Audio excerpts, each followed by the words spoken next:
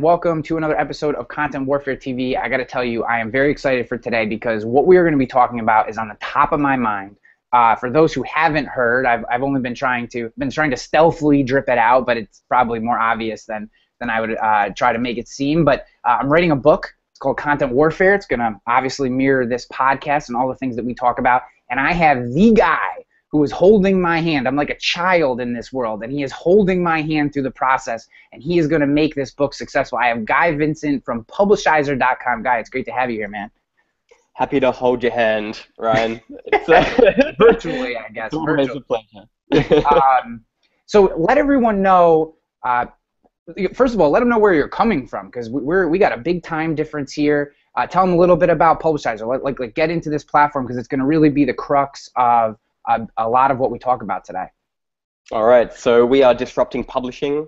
Publishizer is a pre-orders platform for books, and what we're doing is we're helping authors who want to publish their book in an epic manner to launch a pre-orders campaign.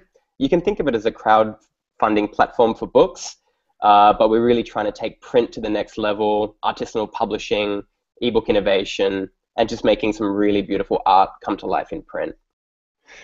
Yeah, so I really like the idea, and this is one of the things that enamored me to you and to the Publishizer platform, was this idea of kind of disrupting the process, right? Like, when I came and I sat down with you, I think one of the big things that was on my mind was I wanted to write this book. I didn't want to go traditional for my first book for a myriad of different reasons. I'm sure if someone dropped a couple hundred G's on me, I would change my mind. But considering the landscape at the time, I wanted to write my own thing. But I didn't want to just pump out. So what is it about the Publishizer platform that is allowing people to kind of take their self-publishing game to a whole nother level? So look, I mean, self-publishing has been growing really steadily in the last couple of years, and the name of the game has really been changing from, just churning out books and whacking it on platforms to really building up an audience, having a following, and producing a premium, beautiful book for your audience. So what we're doing with Publishizer is, first of all, working with our authors very closely to launch a successful pre-orders campaign, as we're going to do for you, Ryan, and then following the process through, all the way through the editing phases, the design phases. Printing is my bread and butter. I come from a book printing background in Singapore, where we're based right now. But also, then making sure the book has a fantastic launch on Amazon. So Amazon, as a lot of you guys would know, who are looking into publishing a book, they're really dominating the game right now. The problem is, you're a first-time author, you write your book, you do a great job on it, you stick it on Amazon, and then what? That's the main problem. So what we're doing with our authors is harnessing the tribe, bringing the early adopters together through the pre-orders campaign, building up that mailing list, and at the end of all that, when the book is ready, we do a blast on Amazon. Hey everyone, thanks for supporting the book. You've been amazing. You have early access. You might even have your name acknowledged in the book. Please post a review on Amazon, and suddenly your book can start climbing the rankings. We had one of our authors just last week. He's hit number 6 on Amazon for consumer behavior, which is a pretty phenomenal accomplishment, considering every single author above him comes from a big publishing house. Yeah. So it's exciting to see this happening. Yeah, this is what I mean, you're already becoming a soundbite machine from me, which is great. So you see me over here scribbling. But one of the things that you had mentioned was, and there's a lot that I want to dip back into, but was responsibility to the audience, right? So this is one of the things that really pushed me over the edge to using you guys and going this crowdfunding way, was that we work so hard to build up an audience, right? The title of the book includes the word that I'm writing, and build an audience, tell your story, battle for attention, right? So obviously I'm into these terms. To me, the idea of, what is it? All right, so this is where my question is going, is what is it about creating that thing, that hardcover thing that people can hold in their hands, that is well done, that is tangible? Like, I feel like you build up this audience. You have a responsibility to give them something that they can, I'm part of this tribe. Like, are you seeing that with your other authors? Because to me, it was one of the big drivers of this decision, was being able to give them something besides just these intangible shows and information products.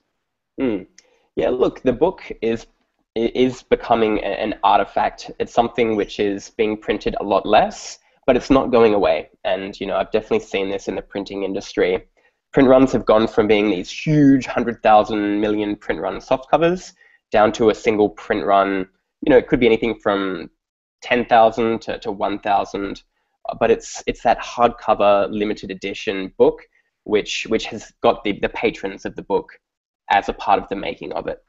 So something we've seen in Publishizer, which has been really interesting, is the notion of a patron edition for a book, which is where you pre-order the book at a higher price point. It might be $50 or $100, but you're a patron of the book, and your name is then acknowledged.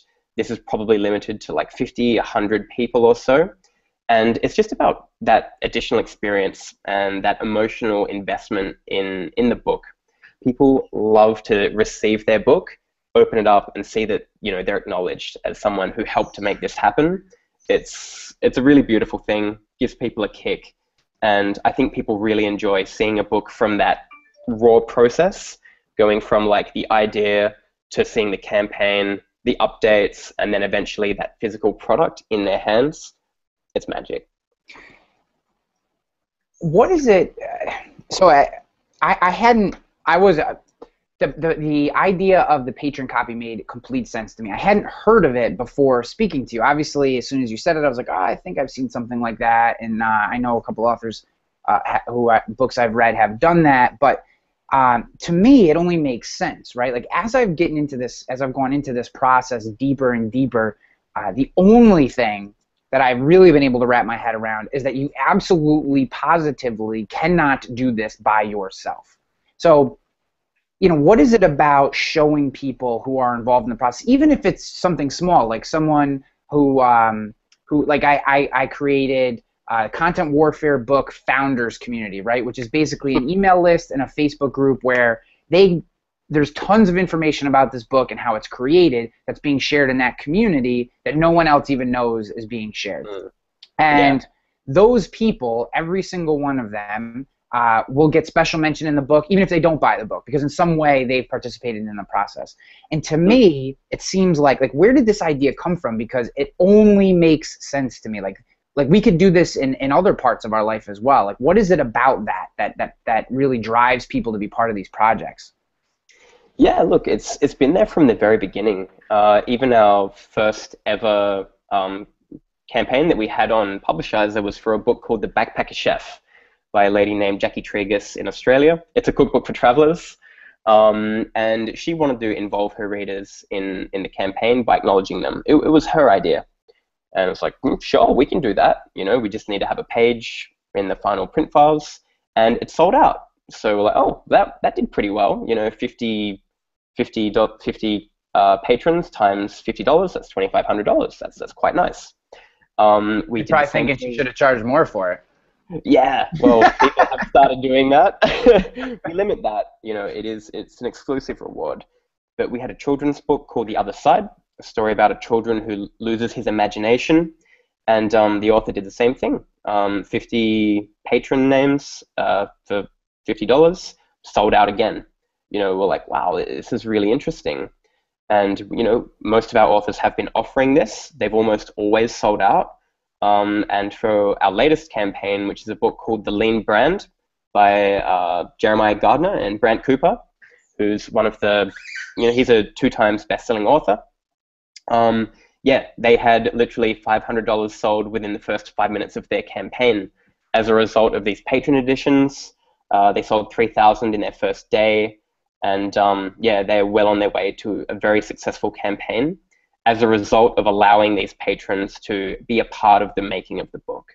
I think there's a whole larger concept here that I think a lot of people miss, and actually it's just coincidence. There was an article published by Unbounce today, and Tia Kelly did a really good job And one of the questions that she had asked me, I was featured in it, and nice little humble brag by me there. But but one of the things that she asked me was she saw that I spend an extraordinary amount of time retweeting, resharing people who have come on the show. So there is, if you look at my stream, you'll see an exponential amount of content that's been reshared as people who've actually been on the show. And she said, is that part of the contract that you have with people when they come on? And I said, no.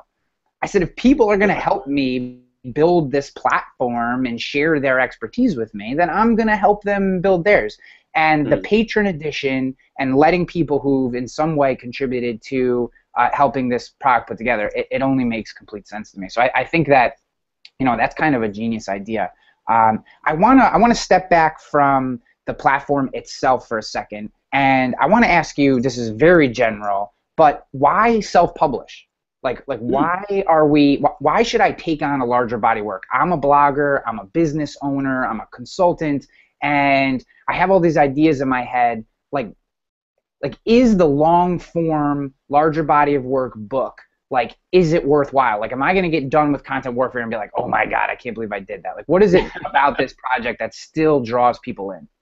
Yeah, look, I mean, I think people are always going to write books. It's about, sharing what's most meaningful to you, telling stories, sharing insights. But in terms of self-publishing, I mean, we look at one of our authors, Scott Bales, who has written a book called Mobile Ready.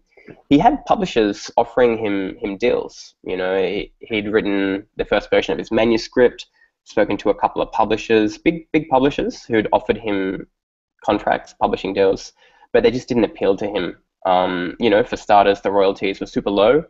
You're lucky if you get 10 to 15% off the cover price in a traditional publishing deal, but also he didn't have any creative control over the book, and you also, to some extent, you give up your rights.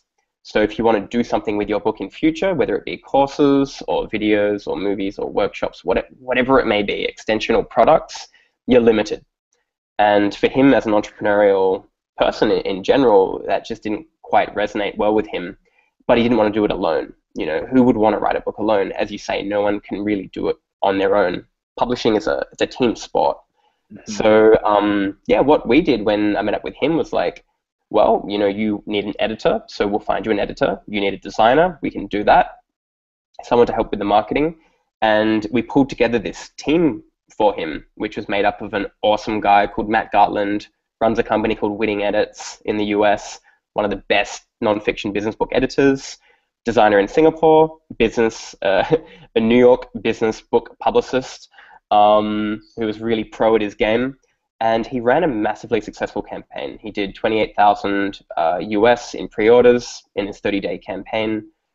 His book went on to be, it still is climbing the ranks of Amazon.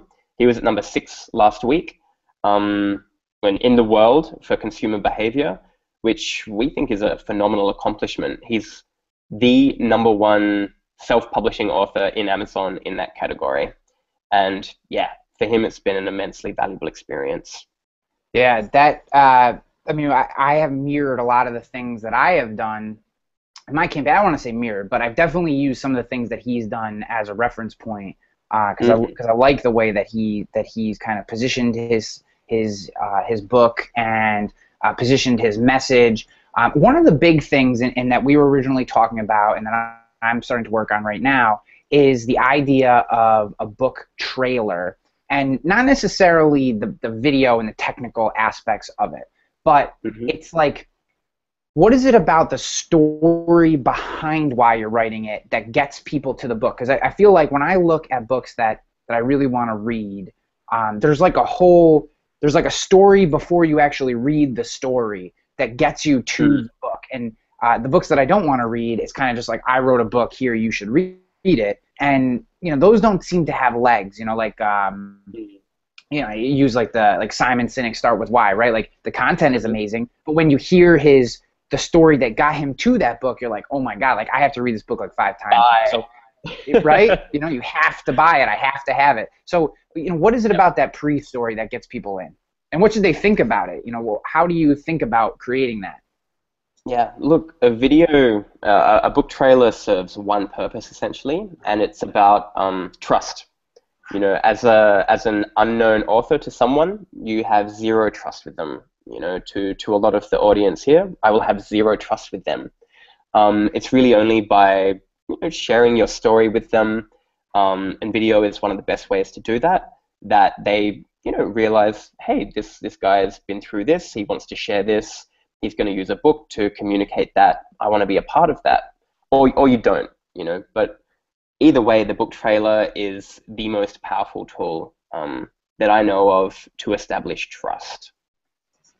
That's really interesting. So, I hadn't thought about it in that regard. I mean, that makes a lot of sense to me. So basically, when I'm watching Scott Bales, so take Scott Bales from Mobile Ready. I was watching his video last night as I was writing some of the script for my own trailer, and I was thinking about the way that it was set up and how he was positioning it. And his is very short. Like, this doesn't have to be a 5-minute long thing. His is maybe just over a minute long. But what it does is it immediately connects you to him, the problem that he's trying to solve, and why he feels it needs to be solved, and that this book does that. Another good one, I don't know if you remember, Pat Flynn did one for his book that came out on a weird platform that I don't actually remember the name of now. But he did like this whole thing, very well done. He was on a train, and he's talking about how he used to take that train every day back and forth to work, and that's the reason that he's making all that money now selling affiliate links and shit. And it does. It immediately makes you think, okay, this guy or girl understands the topic and is part of the tribe. Are there other pieces besides, say, a video trailer that do that?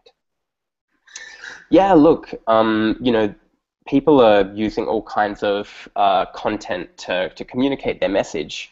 I think of one of our authors. His name's Richard Webb. He's doing a campaign at the moment for a book called 80/20 Japanese.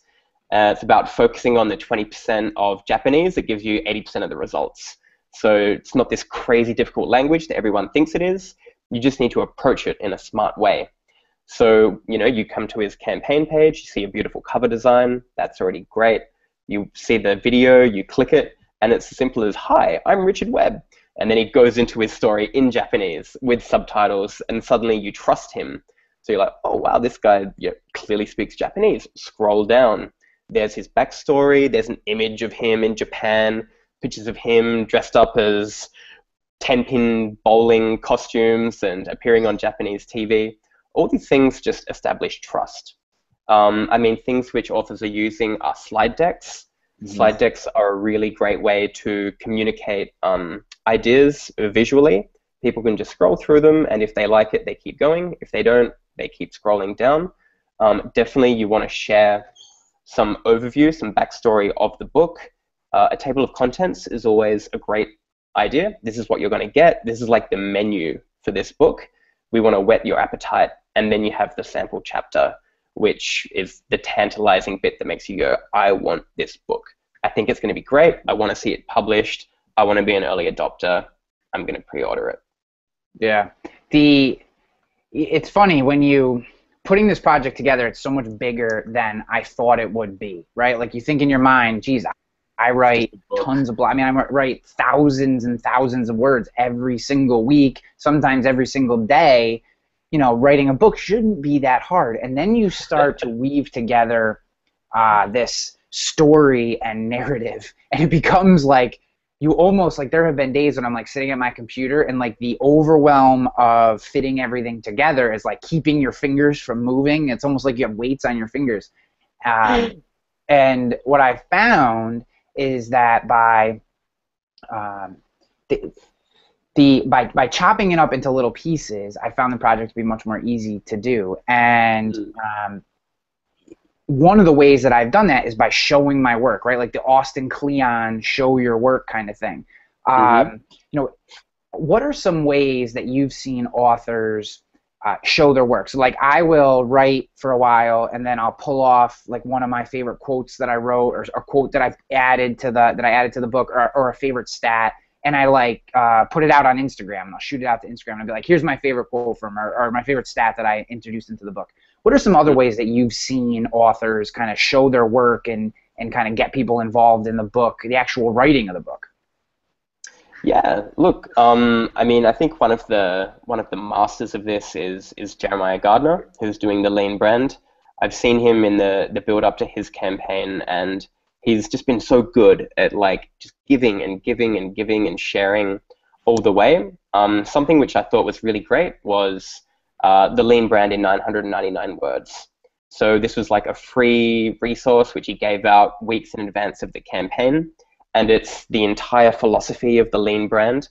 You know, branding is not about a logo or about pictures. It's about the connection that you have with your audience. It's about establishing that trust. And he can manage to communicate that in this short, easy to digest document. He had some really cute illustrations from Fake Grimlock, who's the most famous dinosaur robot on the internet, doing some great sketches for him. And the response to that was great. You know, he's been measuring all of the click-throughs through his email marketing. He'd send out a slide deck, you know, with information about the lean brand. He'd measure the response to that. He'd do tweets with quotes from the book, measure the response to that, send out the table of contents in advance, measure the response to that. So there's a lot of things that you can do. Anything that you can measure is valuable. Yeah. Yeah. I know that's one of the things about, well, Instagram, it can be tough, but I definitely, I have been using, I use Google shortened links. I don't use Bitly. I just, I don't know, for some reason that's just my process. But I definitely, you can see, you know, people signing up for that founder, because right now I'm sending them to the founders community, which is really kind of my, here are the people who have said that they're interested. And, you know, the response to the behind the curtain has been amazing. People are like, oh my God, that quote is so great. And they have no context and you know, of the where the quote is wrapped in. They're like, oh, it really hits. And, you know, and then you start to look at it and you're like, wow, I've seen other authors do that. And it completely makes sense, because you feel like you're in the person's brain and sharing what they do, and that you're, even though you're just reading this thing, you're contributing in some way. So it really builds like that experience around the book, which, is kind of where I wanted to go. My next question was, you know, Gary V does this amazingly, right? He gets like this, like you feel like you're like part of what's like of something, right? With Crush It, like you read Crush It and you're like, oh, like I want to crush it, right? Like I am part of this. Like I just want to do something. How can authors kind of get that experience going before they actually hit launch, or before they've written the book? Like for me, mine's about 70% done right now. So I'm doing a crowdfunding campaign. The book's not done. So how can you start to do that? Like get that experience going? Are there maybe not even tactics, maybe just some kind of higher end ideas, things that you can be sharing into your work? Look, Ryan, I think you're a pretty good example of this, to be honest. You know, I've seen the way that you've been involving people. Now he's sweet talking me because I'm a client. Yeah. I'm just playing. I mean, yeah, look, we use a bunch of tools, as you're familiar. You know, we love Hackpad. We think it's a great collaborative document tool. People, you know, put their proposal up on Hackpad. They invite some of their closest friends into it. You can comment on any paragraph and, you know, just see what people have to say about it. You know, that in itself is exciting for those people. You've been getting multiple sketches from your designer for your cover. Involving people in that process, for them it's like the behind the scenes. It's how the sausage gets made. Your early adopters and your evangelists want that stuff. They want to see how you work, how you operate, you know, what's going on in your day-to-day life in the lead up to this experience, which is coming for them. So I think by sharing as much of the production process with your readers as possible, they'll appreciate it. There's a good chance that they got a book in them as well, waiting to come out, and they're seeing what you're doing. And if it's successful, you know, they'll follow you as well. Yeah, I will say that, talking tactically, Hackpad as a tool, which was something I was not aware of until we started working together, has been an incredible resource as far as collaborative writing, being able to have, like if I write something and I can send Guy an email and say, hey Guy, I just put this little thing together, like, hey, do you mind just popping in real quick and seeing how that fits? He can pop in, write me a little note, pop out, and then next time I can go in, I can be like, all right, I need to maybe reformat these images, or you know, maybe move this here or there. And it as far as free, which is amazing, piece of collaborative software. It's really, really high quality. So even if you're not writing a book, I would definitely tell everyone to check out HackPad, and it's just www.hackpad.com, just like it sounds. And I put the link in the event page if you want to check it out later. So I basically have used HackPad to bring in so Craig McBreen of McBreen Design. He's got a fantastic blog, and he's got a really great podcast that's going to be coming out soon called The Art of Breaking Out. He's writing the foreword to the book. I have Mars Dorian, who many of you are probably aware of. He's a former guest on the show. Absolutely cool dude. His brand and images and illustrations are like completely recognizable.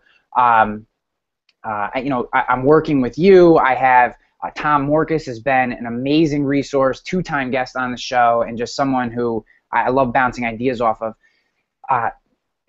I can say that surrounding myself with a team of people who kind of share the vision is really the only way this book is going to end up being successful, and I have every belief that it's going to be. But it's because of the people that you surround yourself. So how does an author who's considering self-publishing, so they're going to have to build a team themselves, how do they go about figuring out who they should work with? Because too many voices and you get overwhelmed. Too few voices and maybe you're too narrow focused. Someone who has a different belief in where it should go, and now you're kind of feeling uncomfortable and inauthentic. So what advice can you give to people on how to build that team around your book? Well, there's 2 ways. The first way is to look for work that you love.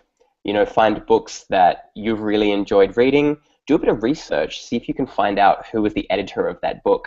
You can often find out this information if you look in, some of the earlier pages of a book. If you really like a designer's work, just reach out to them. Be like, hey, I really love your work. I think it's gangster. Do you want to be the illustrator for my book? All you need to start is a front cover. You're not asking them to take on a huge job. You're asking them to produce, something fun and interesting.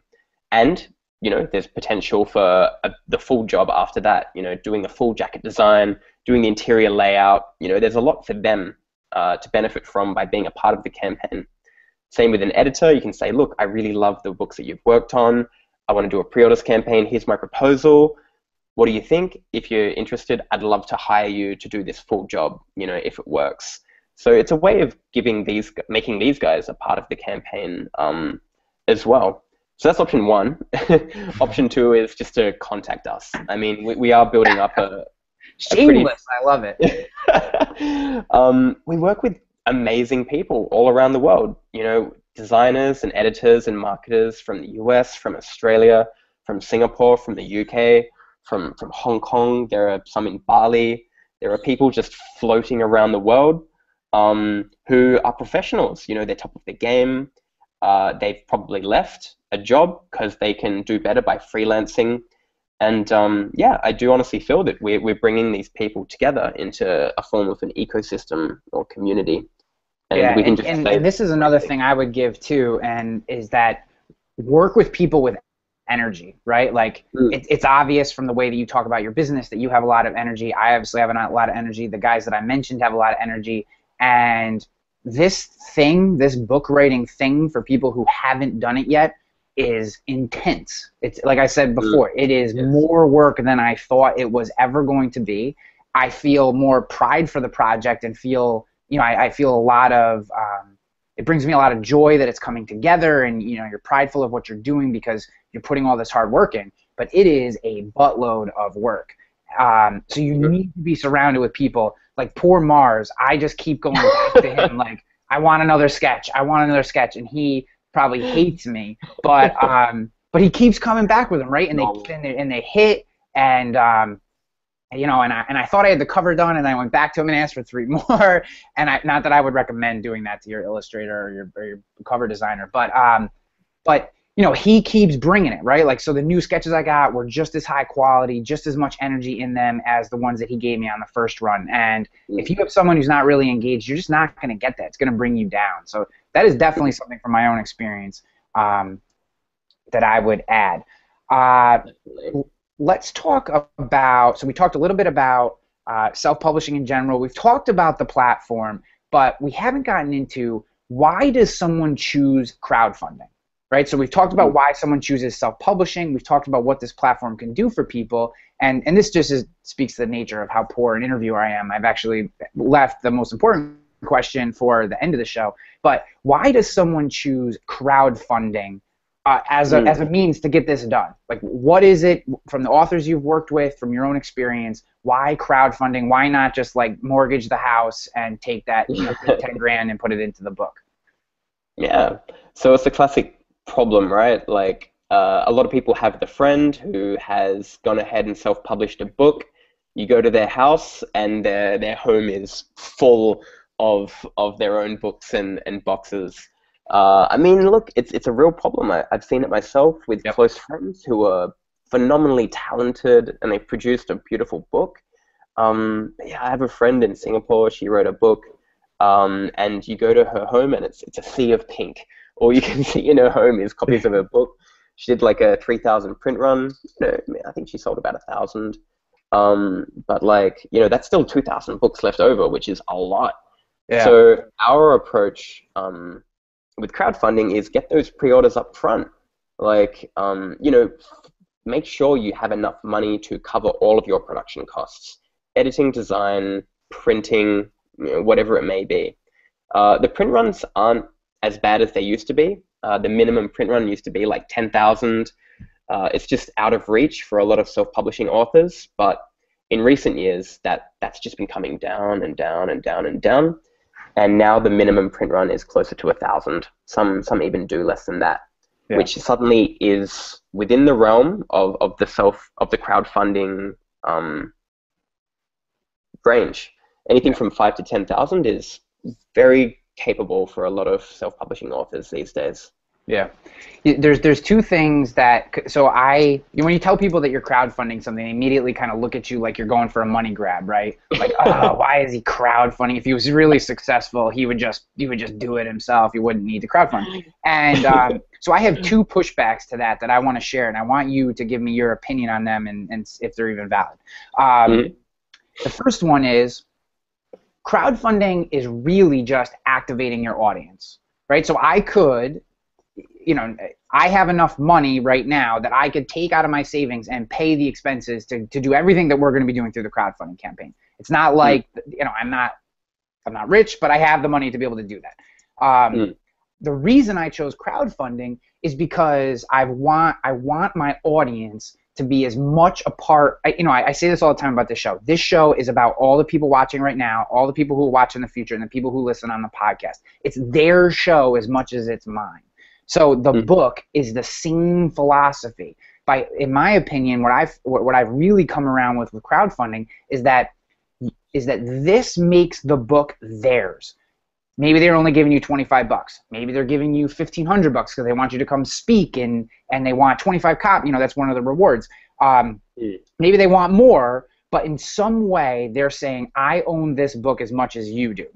That's figuratively, not literally. But there's something there to the activation of the audience that dude, if the thing doesn't fund, you don't have a good concept or you don't have the audience you thought, and right? It's disappointing. It would break my heart.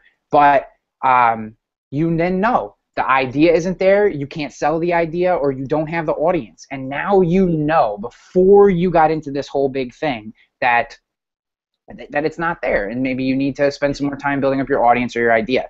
The other thing is for people who maybe can't necessarily just drop the money to get to where you need to be, it does allow you to, in my opinion, do it right. Right, you're not nickel and diming for a $200 editor on Elance, or saying I'm going to take $1,200 and I'm going to give it to someone who really knows what they're doing, and they're going to allow me to put my best foot forward, which I believe, and I'm up on my soapbox here. I'm not even interviewing you anymore, but I personally believe that we as content creators, as business owners, as people who are building a brand in any capacity, when we decide to go down this path, we owe it. We have a responsibility to our audience to provide them with something quality that they can hold in their hand and say, I'm part of content warfare nation. I believe in what goes on here. I listen to the show, and look at this thing. It's awesome, right? If it's like this piece of crap little thing that looks dumpy that you can tell I spent $150 on, like, how much pride do you have in that? And not that everyone who self-publishes, that's the way it is. I'm not trying to say that. I'm just saying I have seen things done, and you get them in your hand, and you're like, ugh. Content could be great, but it doesn't show me that you just freaking love your audience so much you're willing to go all the way. So I don't know. Is there any validation there? I mean, you can't say no because, like I said, we work together. But yeah, look, I think for the first question about activating the audience, and I think you said it, it's not really about you. It's not really about the author. It's about the readers. Yeah. So the thing about crowdfunding is it's really a question of how do I deliver as much value to my readers as possible? How do I offer them a unique experience, something that's rewarding and motivating and meaningful to them? So by participating in the pre-orders campaign, you know, the author is allowed the opportunity to reach out and deliver above and beyond what you would normally get by buying a book off Amazon or buying a book off a bookshelf. It's really like, you know, it might be having a chat with you on a Skype, you know, for whatever price. It might be about having you come down and talk to a company in return for buying a bunch of books. We've had everything from, you know, getting yourself written into a story of a book of a novel for a certain price point to, you know, like $5,000. I'll come down, I'll do an on-site keynote for your company, and you get 200 copies of the book. You know, we've seen all of this stuff done, and a ton of interesting things in between, from wine tastings for a book about wine tasting to growth hacking consulting for a book about growth hacking. Anything that you want to do, you can put in there. And that's what's really cool about it. The second question, which was about, you know, wanting to deliver the best and creating a really beautiful book, that the thing is you can now do that with self-publishing. If you give up everything to a publisher, I mean, look, they're a business, they have overheads, they have wages to pay. So as a result, you know, they're often forced into producing a cheaper version of the book. You know, everyone's seen the paperbacks that, you know, are a little bit floppy, and it does the job, but, you know, doesn't have that factor. Yeah. And you've probably seen the authors who've, you know, they've gone the create space route on Amazon, print on demand, soft cover. I mean, look, you get a physical object, but I mean, from a book printing background, it's kind of like it's a lower quality version of the book. You know, when you take the time and the effort to make your book the best that it can be, and as you know, with the amount of time that you put into your book, you want the object to have as much love infused with it as you can. And that's where we can bring in the hardcover, the dust jacket, the spot UV, the Swedish Munkin paper that's Forest Stewardship Council certified, the thread sewn stitching, all the stuff that makes a really beautiful book feel good in the hands. That's what we're about. That's publishing 3.0. That's artisanal publishing, and our authors want that. Yeah, I see. I think that you just said it, like, because I have nothing against. I've actually published on Amazon and have sold a book for, I think I sold about 1,700 copies. It's called The Social Tools Book. It was an ebook. It was $2.99, and I sold about 1,700 copies of it. And for a while, it was in the teens of some category. I can't even remember. This was about 3 years ago. And the content was great, but and you know, and I could have turned it into a soft cover. And I don't want to. I'm not trying to knock doing that, right? Because I don't have a problem with that, and I know people on Google Plus that I adore that have done that, and their product is great, right? So it's not a knock on that path. It is a thing. And this is where I get back to what you just said. If you're looking to create a piece of art, right? That's what the hardcover is to me. The ebook is the content. You want the content. You want to take it in and use it to grow your business, and the ebook is there for you. You know, a paperback version at some point will be there for you, and that's really what I think paperbacks are for. I'm going to open up this paperback, and I'm going to learn this thing and get better at whatever the book is about. The hardcover to me is like, all that is awesome, but here is like a little piece of art. And you know, I constantly get hung up on. I don't know if you've seen the iPhone commercial, or no, it's an iPad commercial by Apple. and geez, I'm forgetting his name now. Mrs. Doubtfire. Oh, Mr. Doubtfire. No, what's the guy that played the comedian? Robin Williams. Ryan Williams. Oh, geez, I can't believe I forgot his name.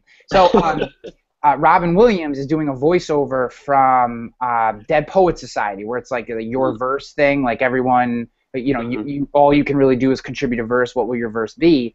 And for me, the book is great, but that hardcover piece of art is like, here's my verse, right? Like I'm submitting this to the universe, and the universe will decide if it's worth inclusion. And I don't know how else to say it. I wish I had a better way to say it, because I've had people say to me like, geez, doing a hardcover is kind of like masturbating, right? Like, I mean, what are you, why are you doing that? And, I mean, that's the reason. So I don't know. That's kind of a weird way to kind of put a cap on our conversation. Guy, look, well, I think that, I mean, sorry to cut you off there, but for me, I think one of the most satisfying parts of my job, like helping these authors get there, is almost every time after the author has their book in their hand, that becomes their Facebook profile picture. And it's just like them with their book in their hand. They're so proud they've made it happen. It's that moment. And I've seen it when they open up the books and they see their book for the first time. It's in their hand. It's really beautiful. We created a video recently. It's on the About page, which just shows the printing mechanics, the machines, the industry. And then at the end, the author, it's the actual author, has that book in his hands, and you see this little smile on his face. And not knocking the ebooks. I worked in ebook production for years, and ebooks can be a work of art as well. Yep. But yeah, look, it's up to the author. Yes. Yeah. I guess that's what it comes down to, is what are you trying to do? What's going to make you feel good about the project, right? I mean, like we've said this a bunch of times, it's a ton of work, and you got to feel good about the project. And for me, I've done ebooks. Ebooks are great. The book is going to be an ebook, right? Like, so there will be a version of this that is an ebook. But I can't get over having this thing. If no one buys it and no one reads it, hey, that's the way the cookie crumbles. But I will say that I put everything I had into creating this thing that I can hold in my hand, and there's something to that. And I think there's something to that to your audience. So for those who are listening, that there is something to people holding something. I've sold insurance for 7 years now, right? So up until a couple weeks ago, I worked in an insurance agency. And now I have my own digital marketing agency, Hanley Media Lab, and I can look back on that time and say one of the toughest parts about selling insurance is people don't have something tangible in their hands that they get. This in the publishing world, there's something there for the people who need that and want that. There's something there. Guy, this has been a fantastic conversation. Little self-promotional for both of us, but that's okay. It's my show. We can do whatever the heck we want. I think we've given people a lot of really good information. Sean just said that the hardcover book is the new business card for entrepreneurs, and I would agree with that. Absolutely. Stanford it's the Smith, ultimate business card. right? Stanford Smith, who is a former guest of this show, has a really great blog, Pushing Social. Did a book with Mark Schaefer, who's going to be a guest on in a couple weeks. And I asked him at Social Media Marketing World, I said, dude, what's it like being a published author now? Like, how do you feel about the whole thing? And he goes, dude, it's the best business card I've ever, it took me a ton of work and I put it together, but it is the most profitable business card that I could have ever done. So, Sean, we're right there with you. Guy, where can people get more about you, about Publishizer? There's obviously going to be links for everyone listening. There's going to be links in the show notes. You can get there, ryanhanley.com/show81. So, Guy, tell them what they're going to get. Yeah, look, head on over to Publishizer. That's publishizer.com. Apologies to any Germans in the audience. But yeah, you can, if you want to contact me personally, I get a real kick out of working with people. Guy at publishizer.com. I'd love to hear from you, see how we can help you. Even if you just want to ask some questions, totally cool. Yeah, that's it. Awesome.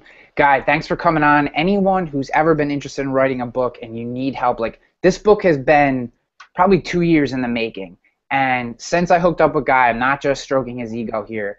Since I had a chance to sit down with him and walk through the process and like I said, really have him hold my hand through, here's what you need to do now. Here's the things you need to think about. Here's how we arrange these things. It took this loose form idea in about 45,000 words that were disconnected, and we're like a couple months away from publishing a really, really nice book that I think is going to help a lot of people, and something I'm really excited about. So I encourage you, if you're interested, connect with him, pick his brain, and see if his platform is something that can help you.